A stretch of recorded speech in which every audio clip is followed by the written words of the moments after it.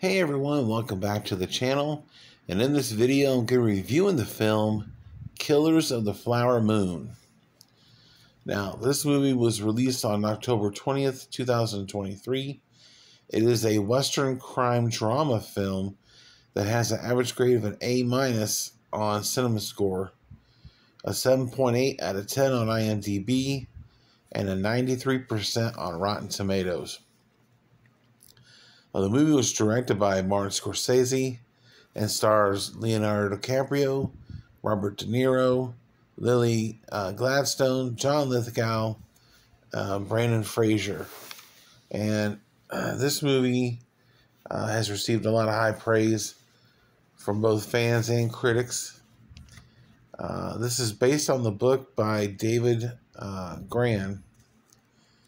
The movie was nominated for several awards, like I said, including 7 Golden Globes, 12 Critics' Choice, 12 Satellite nominations, amongst many. And this movie is about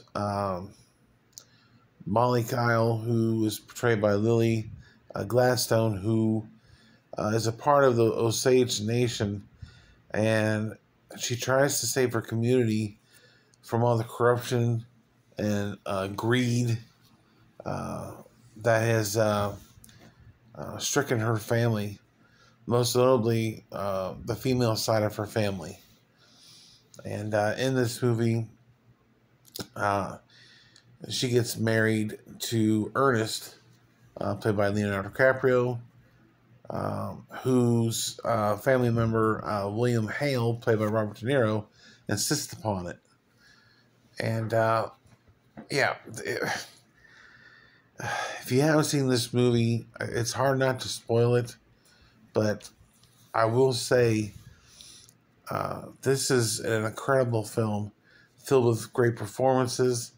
The direction, writing, everything is great about this movie. Now, it is long. It's 3 hours and 20 minutes, but it flies by. Normally, I tend to doze off when it comes to some of these long movies. But I went all the way through, and I could not stop watching. This was just an amazing film. And heartbreaking, but damn, especially DiCaprio, Gladstone, and De Niro. Just great performances. But I don't, like I said, I'm not going to spoil the movie, but I highly recommend it if you haven't seen it. You can find it on Apple TV Plus right now for free, or you can rent it probably on your on-demand or wherever you have.